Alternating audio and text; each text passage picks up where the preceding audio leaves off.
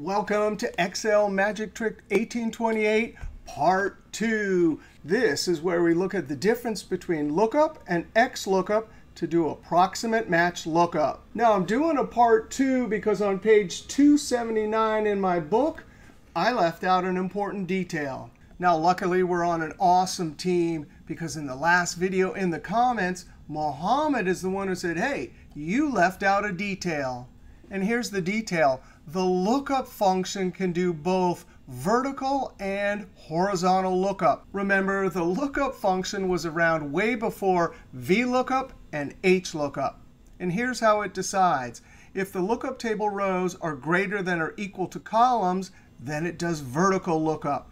Here, there's more rows than there's columns. Here, there's exactly the same number of rows as columns. Both of these are vertical. This one is horizontal. There are more columns than there are rows. Now, there is a situation where you can get into trouble. Now, we want to look at all four situations. The first situation, well, we're going to look up this value. And we have a lookup table where there's more rows than columns. And the first column is sorted. So we simply highlight. This function always takes from the last column. So that will work.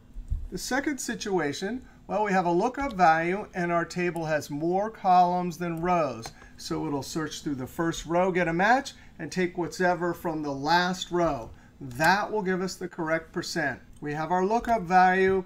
The number of rows is exactly the same as columns, so it's taken from the last column. When I hit Enter, there's our 7.5. But here's where you get into trouble. If you are intending to do vertical lookup, and there's more columns than there are rows, then it's just not going to work. It's going to do horizontal lookup. It's going to search through the first row. There's nothing but zeros, so it'll take the last one and incorrectly take the last value from the last row. That's not what we want. Now, at that point, you probably want to use XLOOKUP. But in the old days, before VLOOKUP, HLOOKUP, and XLOOKUP, well, what did we do? We didn't use the second option, lookup value in table. We used lookup value, lookup vector, comma, result vector.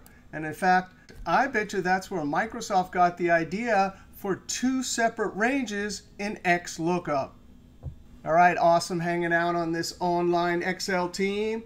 Now, we do have Part 3 coming up because I want to show you the very business problem that I had decades ago, which made me first jump to lookup back when I was always using VLOOKUP.